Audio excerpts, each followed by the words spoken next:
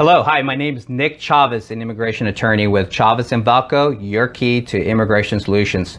Well, good news. The public charge rule was blocked. A federal judge blocked this new rule, which was supposed to go into effect on October 15th.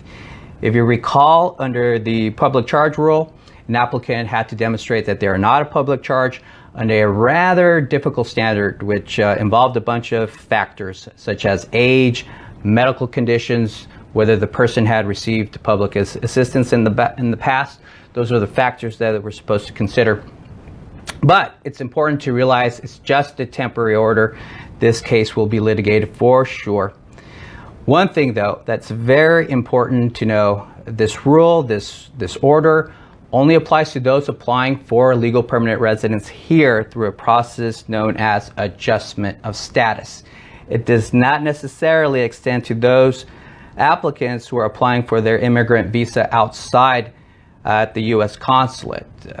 In fact, the consular officer can deny your visa using the same public charge factors as proposed here. In fact, they're doing that right now. We're seeing more denials based on public charge more frequently. The State Department is supposed to adopt the same public charge rule as proposed here. I don't want to confuse you, but we're monitoring that. The State Department actually wants to create a new form for y'all to submit, so we're monitoring that for you.